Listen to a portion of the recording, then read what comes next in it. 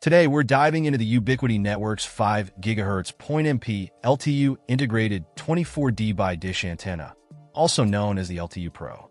This multicolored marvel promises exceptional performance in point-to-multipoint setups, boasting a 24 dBi integrated dish antenna and offering unparalleled flexibility with channel widths ranging from 10 to 50 MHz. Now let's talk about the antenna's design first. Its sleek, integrated 24 dBi dish antenna not only looks impressive, but also delivers on functionality.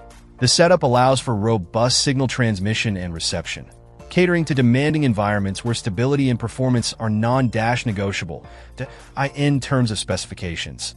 The LTU Pro operates at an impedance of 12 ohms and supports a single channel, optimizing its capabilities for focused and reliable connectivity. The maximum range of 10 meters ensures that it can cover sizable areas with ease, making it suitable for both urban and rural deployments. Installation and setup are relatively straightforward, thanks to Ubiquiti's user-friendly design philosophy. Whether you're a seasoned network professional or a tech enthusiast, getting the LTU Pro up and running shouldn't pose a significant challenge. Performance-wise, the antenna shines brightest when it comes to throughput and stability.